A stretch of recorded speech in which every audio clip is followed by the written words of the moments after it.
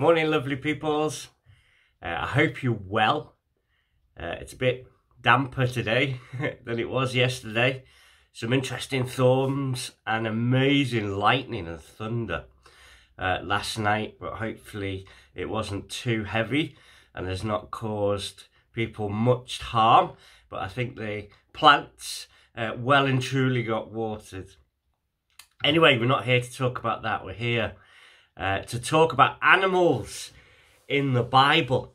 And I want to talk to you today about the first animal mentioned in the Bible. We read the following in John chapter 3 and verse 14. And as Moses lifted up the serpent in the wilderness, even so the Son of Man must be lifted up. So then, snakes. Not everybody's favourite animal, but yes, one of God's creations that's mentioned in the Bible. In fact, it slithers its way from virtually the first to the last pages of God's Word. So what do the scientists tell us about snakes then? Did you know that there are more than 3,000 species of snake on the planet? And they're found everywhere, except in Antarctica, Iceland, Ireland, Greenland, and surprisingly, New Zealand. So that's the place to go if you want to escape the snake. About 600 species of venomous, and that's and only about 200 of them, which is about 7%, are able to kill or significantly wound a human. Non-venomous snakes, which range from harmless garter snakes to the not so harmless python, dispatch their victims by swallowing them alive or constricting them to death, whether they kill by striking with venom or squeezing. Nearly all snakes eat their food whole in sometimes astoundingly large portions. Almost all snakes are covered in scales, and as reptiles, they're cold-blooded and they must regulate their body temperature externally. Scales on their bodies serve several purposes. They trap moisture in arid climates and reduce friction as the snake moves. There have been several species of snakes discovered that are mostly scaleless, but even those have scales on their bellies to help them move.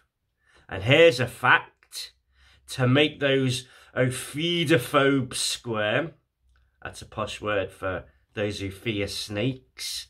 And apparently 39 people out of 100 are afraid of snakes, so the survey tells us. Well, this will make them feel uneasy. 5 of those species can fly. Most snakes live on land, but there are about 70 species of snake that live in the Indian and Pacific Oceans. And sea snakes, as they're called, and their cousins, which are known as kraits, are some of the most venomous snakes that exist. But they pose little threat to humans because they're quite shy, gentle, and their fangs are too short to do much damage. But we fear snakes, don't we? It's interesting, somebody did a study and they found that even in places where they didn't have snakes, they found people who were afraid of them. I wonder if some of that goes back to the Bible, goes back to the book of Genesis, where we first come across the serpent, a magnificent beast that was intriguing To behold, to look at, he was cunning. He spoke. There's an interesting thing. An animal that speaks. Maybe we'll look at that in another talk later this week.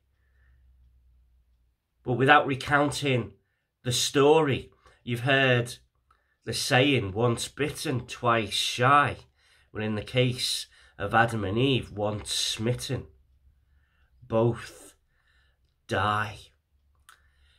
You see, woven throughout Scripture is the greatest message ever told. The story of redemption. And the serpent, amazingly, as we go through the Bible, is associated with this grand event. In Genesis, the fall, it's the temptation of the snake that brings sin into the world and causes man to be separate from God. What did they do? In essence, they chose their way to be a better way than God's way. Has God truly said? The serpent uttered. And so they were deceived. And a life of pain and misery and sin came into the world.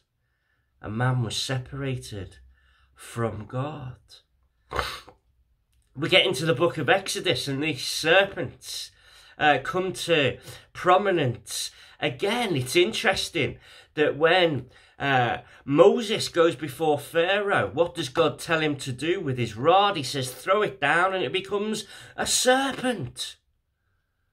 It's interesting. I wonder what that was. Was the association, the fear? I don't know. But it was truly miraculous. And yet Pharaoh's heart was hardened when he saw the snake, and he ignored that miracle. Later on, the children of Israel are walking through the wilderness. They're by the Red Sea, which God had miraculously brought them through. And they moan. They moan, why have you brought us into the desert to die? And they go seeking after other gods, their own way, despite that great redemption that God had performed by bringing them out of Egypt into a land flowing with milk and honey, with newness of life. Why have you brought us out here to die? And so as a punishment, God sends upon them fiery serpents, and the people are bitten and they die. But again, as swift as these judgments were in Genesis and in Exodus, so the goodness of our God is revealed as redemption is promised with equal eagerness and zeal. When Adam and Eve fall in the garden through the temptation of the serpent, God promises a seed. He promises someone will come to their rescue. In Egypt, in the wilderness, likewise, God tells Moses to take that rod that turned into a serpent and fashion a bronze serpent and put it upon it. So if the people would look at it, they would live. Look and live was the message. And so that's the message of the gospel and the good news today. We can equally find favour with God. We can find forgiveness for sins. How? For a look. For a look at what? For a look at Jesus, the crucified one. Moses said to those people in Egypt, those Israelites in the wilderness, with the bronze serpent upon the pole, look and live. Pilate says as Jesus was led to the cross, behold the man. John the Baptist said, as Jesus came to be baptized and begin that ministry that would lead to Calvary, by saying, behold the Lamb of God who takes away the sin of the world. You see, as Moses lifted up the serpent in the wilderness, so was the Son of Man, so was Jesus lifted up, that whosoever believes on him should have everlasting life. Enjoy your day. I hope you don't come across a snake.